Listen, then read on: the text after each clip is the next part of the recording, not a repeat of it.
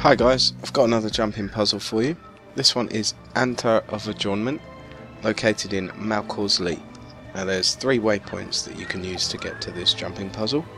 You've got Valley of Liss, which is sometimes contested. You've then got Paga's waypoint, which is a safe bet. It's first waypoint in the map, so you can always get to it. And then you've got Colonnade waypoint, which can become contested, is quite often not. So I've started from Paga's waypoint. It's a straightforward run, you just follow the road through to the bridge.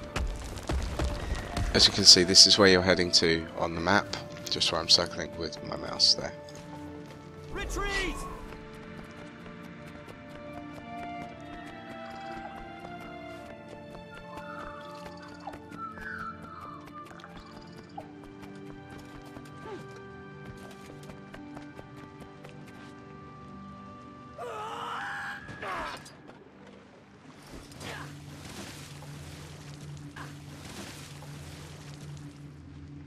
Okay, so a quick recap of the route.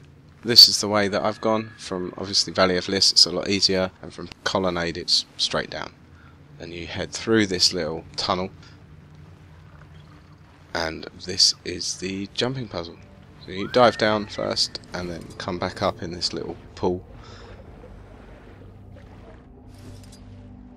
Jump up onto these rocks, and you've got to make it across here. This is a fairly easy jumping puzzle. One of the good things about this is you'll notice there's smuggler's loot throughout the jumping puzzle. Obviously open these, it's an extra bonus of doing the jumping puzzle.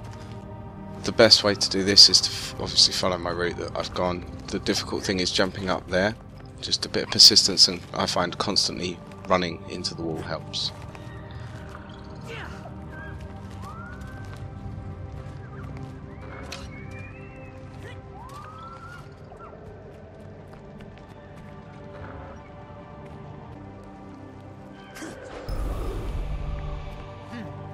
This jump can be a bit tricky sometimes. Speed boost is handy, and you're just continuing to work your way up at this point. So another smuggler's loot. The key here is to watch out for the holes in the floor.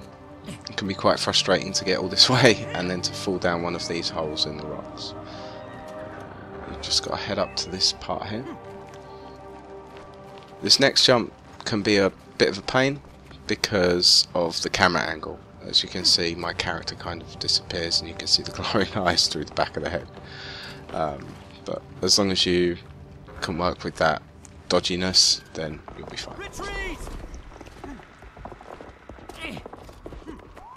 Let's work your way back and jump across here, and you've got your final chest. Again, be careful because there's holes on the floor here, and it can be very frustrating to get right to the top and then to fall and die.